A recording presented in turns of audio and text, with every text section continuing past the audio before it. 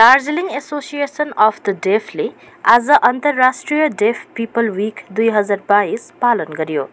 यसमा देशका विभिन्न राज्यका डेफ सदस्यहरूले सहभागिता जनाएका थिए। आज बिहान चौरस्ताबाट र्याली निकालिएपछि स्थानीय एक होटलमा सुरु भएको यस कार्यक्रममा उनीहरूले सांकेतिक भाषामा नै आफ्ना वक्तव्यहरू पेश गरे भने उनीहरूले सुन्दर नृत्य पनि प्रस्तुत गरेका थिए। झुल्किन्छ है छाया वस्तु अनुसार काँडाको आँखामा काँडै संसार। Advocacy specialist on disability. यहाँलाई हामी सबैको तर्फबाट हार्दिक स्वागत अभिवादन जनाउँदछौँ। कार्यक्रम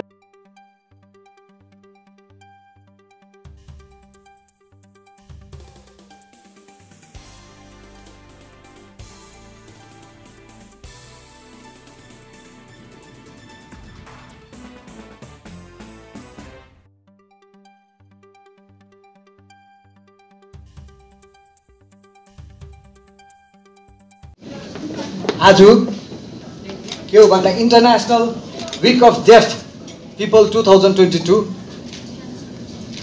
साइन ल्याङ्ग्वेजको हामी पुरा खुसी छौँ।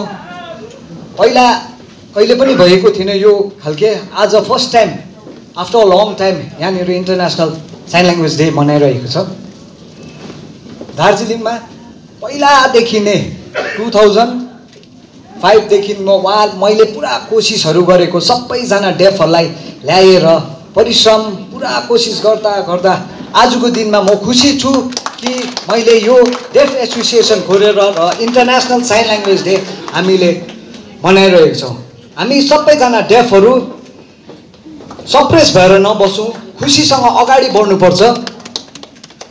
सधैँ नै याद गर्नु, स्कुल सानोमा सबैजना नानीहरूलाई हामीले डेफ भए तापनि स्कुलमा चाहिँ हाल्नुपर्छ। देन ओन्ली हाम्रो आफ्नो लाइफ अगाडि बढ्न सक्छ।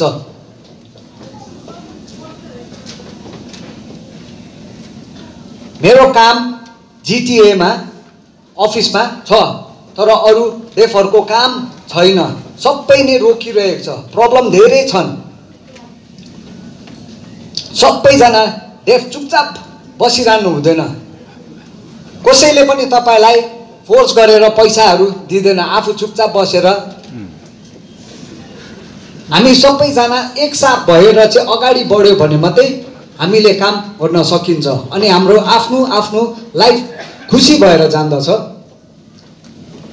सबैजनाले एन्करेज गर्नु पर्यो कामहरूमा पनि, अन्त मात्रै हामी खुसी हुन सक्छौँ। ल तपाईलाई धेरै धन्यवाद छ। Thank you. श्रीमान विजय राय, स्कुल बोर्ड चेयरमैन जीटीए,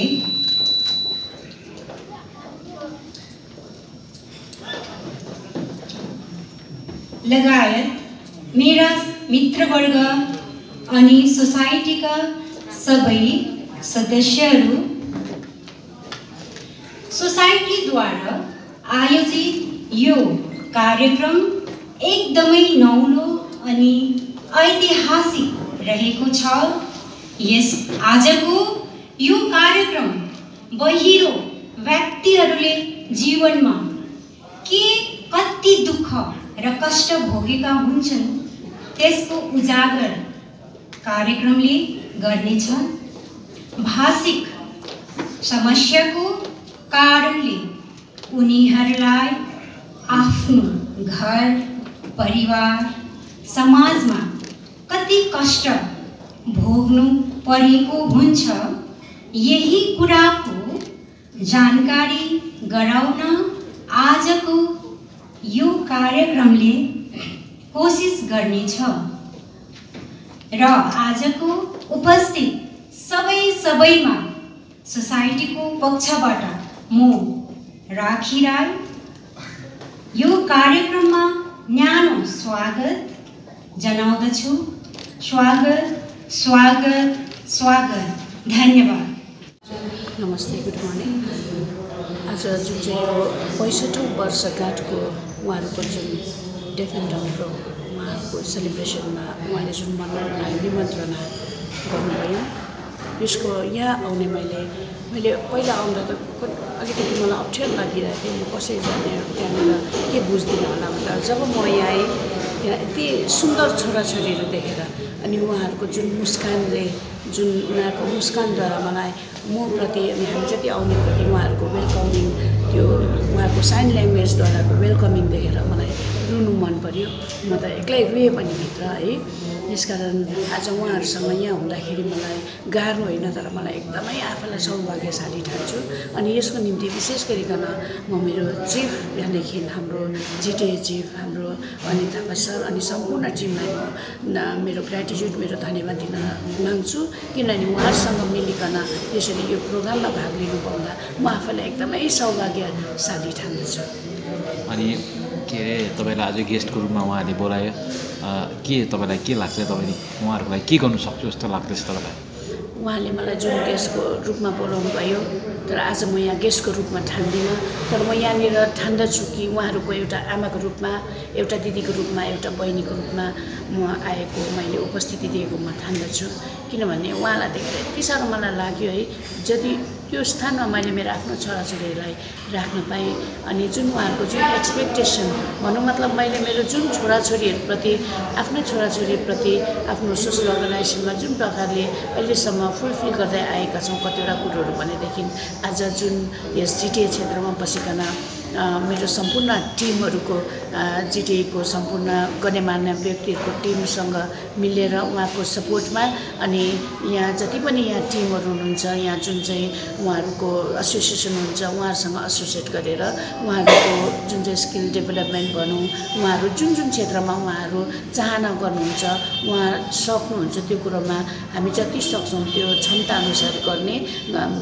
यहाँबाट हजुरलाई यही मा त यिनीहरूलाई केवल बहिरो समुदाय भनेर चिनिन्छ डेफ सोसाइटी मात्र भनेर अनि यिनीहरूको आज विशेष गरिकन यो पालि चाहिँ 65औं उनीहरूको साङ्केतिक भाषाको अथवा सप्ताह इन्टरनेसनल विक अफ डेफ पिपलमा भनेर मनाइन्छ भने 23 तारिक सेप्टेम्बर चाहिँ international yo sign language day अन्तर्राष्ट्रिय साङ्केतिक भाषाहरूको चाहिँ दिवस मनाइन्छ र त्यही भाषा दिवस चाहिँ आज जिल्ला स्तरीय रूपमा बृहत रूपमा यहाँनिर प्रथमचोटि दार्जिलिङमा मनाउन गइरहेको छ। उनीहरूको यो भाषामा जागरुकता ल्याउन अनि सबैलाई यस विषयमा सचेत गराउन यसलाई संरक्षण गर्न हेतु यो कार्यक्रम सम्पन्न भइरहेको छ। आज के कार्यक्रम थियो होला? आज विशेष कार्यक्रम उनीहरूकै आयोजनामा भएको हो। हामी केवल मात्र यहाँ सहयोगी बनिरहेका छौँ र उहाँहरूद्वारा नै साङ्केतिक भाषामा गीत प्रस्तुति भइरहेको छ भने डान्स पनि नसुने तापनि उनीहरू रिदममा नै उहाँले डान्स प्रस्तुति गर्नु भइरहेको हुन्छ। त्यसरी नै स्पिच पनि साङ्केतिक भाषामा उनीहरूले आफ्नो जति पनि समस्याहरू छ आफ्नो जति पनि कार्यक्रमहरू छ यो साङ्केतिक भाषामा साथै यहाँ इन्टरप्रेटर राखेर चाहिँ यो कुराहरू सबैलाई जनाउने प्रयास भइरहेको छ। आज कताबाट डेफ एन्ड डम उहाँहरू आउनुभएको छ? वास्तवमा यहाँ त हाम्रो Darjeeling association of def society छ है र अल इन्डियामा विभिन्न यस्तो प्रकारको सोसाइटीहरू छ अलग सोसाइटी जोसँग पनि उनीहरूद्वारा जोसँग पनि उनीहरूको सम्पर्क हुन सक्यो सबैलाई बोलाएर यहाँ आज दिल्ली कोलकाता जयगाउँ विभिन्न स्थानबाट यहाँनिर उपस्थिति दिएको छ। गेस्ट चाहिँ को थियो? आजको मुख्य अतिथिको आसनमा चाहिँ सिनोरा नाम्चुचु जो जिटिएका काउन्सिलर हुनुहुन्छ सोसियल वेलफेयर एन्ड हाउसिङ डिपार्टमेन्टबाट अनि साथमा उहाँसँग अमर लामाज्यू अनि विजय राई सरज्यू पनि उपस्थित हुनुहुन्छ भनेदेखि अन्य सङ्घ संस्थाबाट पनि धेरैजना प्रतिनिधिहरू यहाँ उपस्थिति दिनुभएको छ। आज दार्जिलिङमा मात्रै भएको कि अल इन्डियाभरि भइरहेको छ यो डे? यो सम्पूर्ण जग्गाहरूमा दार्जिलिङमा चाहिँ यो एउटा भव्य रूपमा यहाँ मनाइरहेको छ। अन्य जग्गामा पनि यो अल इन्डियामा नै मात्र नभएर इन्टरनेसनल लेभलमा नै यो सप्ताह मनाइरहेको छ। कहिलेदेखि मनाउन थालेको थियो अहिले? यो मनाउन थालिएको इन्टरनेसनल यो जुन चाहिँ साङ्केतिक साइन ल्याङ्ग्वेज डे चाहिँ 1917मा यो युएन जेनरल एसेम्ब्लीमा पारित गरिएको हो र यहाँ 18देखि भनौँ र 19मा मनाएपछि ग्याप भएर यहाँ चाहिँ प्रथमचोटि यो भव्य रूपमा मनाइरहेको छ। आज 5औं यो साङ्केतिक भाषा दिवस।